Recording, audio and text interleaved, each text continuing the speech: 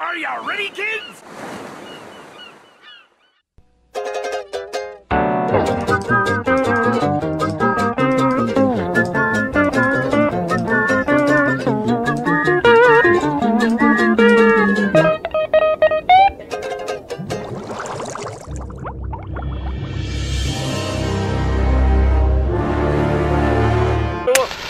I hate this channel. No! No! Starting off the news this week, NASA's InSight Martian lander has detected the first ever Mars quake. The things we do for science.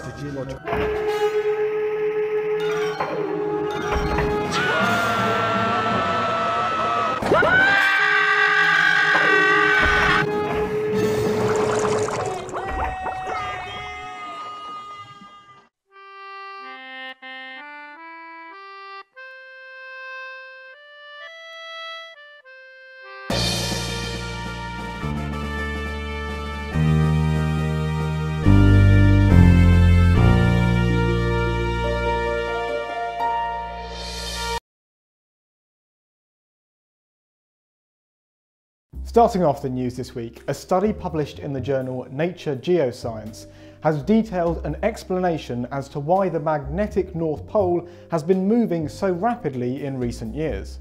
Here's a quick image on screen now to show you just how quickly it's been moving from Canada over to Russia since 1840, with a large amount of acceleration in the last 20 years. The researchers say that far underneath the Earth's surface, on the edge of the outer core, two colossal magnetic blobs are in competition with one another, constantly changing their flow and therefore altering the position of Earth's magnetic field, which in turn alters the position of Earth's magnetic North Pole. In other news, a study published in the journal Nature Communications has revealed experiments into a fungal microorganism called Microsporidia MB, which has the exceedingly promising property of protecting mosquitoes from being infected with malaria.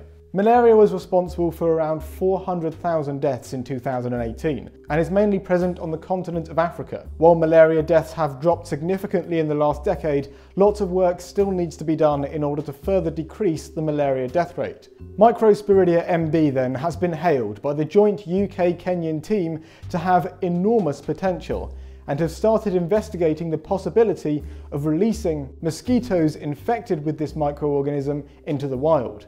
Very promising stuff. Next up is a recent paper describing the new discovery of a late Cretaceous aged mammal from Madagascar. Named Adelatherium huey, the fossils of this creature are very complete and well articulated, and it's been found to be a member of Gondwanatheria, a very poorly known group of Mesozoic animals that, before now, were only known from a single cranium and some jaws and teeth. This new discovery is therefore the most complete specimen of a Gondwanan Mesozoic mammal found so far, as well as one of the largest known. Additionally, unique features of the skeleton indicate that the Adelatherium lineage has probably been isolated on Madagascar for over 20 million years. And now over to Ben. Thanks, Doug. Also in the news this week is a very interesting study that's looked at the differences in tooth carbon isotopes in specimens of the American dromaeosaur Deinonychus.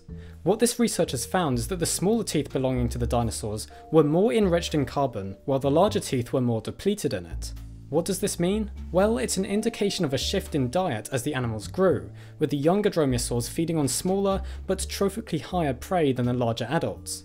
This therefore seems to indicate that dromaeosaurs such as Deinonychus were more similar to asocial modern reptiles in their dietary shifts as they grew, and were not like modern mammalian hunters that employ methods of complex social hunting. The paper explains how the traditional view of dromaeosaurs, or raptors, as pack hunters is a problematic way to think of them, as this sort of highly coordinated group hunting isn't often seen in modern archosaurs, and the fact that young and old Deinonychus individuals ate different prey is considered evidence against pack hunting. So an interesting paper, I look forward to seeing how this develops. Also, before our final story, the paleontology news this week has of course been dominated by the new Spinosaurus discovery, but we made a whole video on that a few days ago, so be sure to watch that if you haven't already to find out more about the new look of Spinosaurus.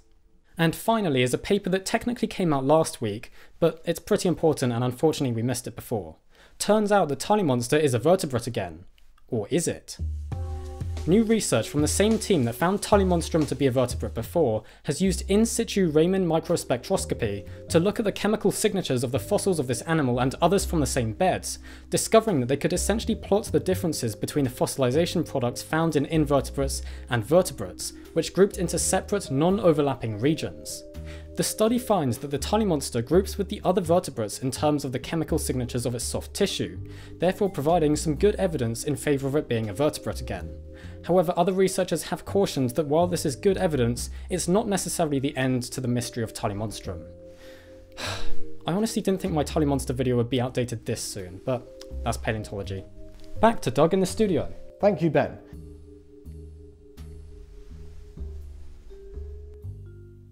I didn't even say anything. Anyway, that's it for this week's 7 Days of Science. Do hope you enjoyed and have a wonderful week. As always, we'll see you on Sunday.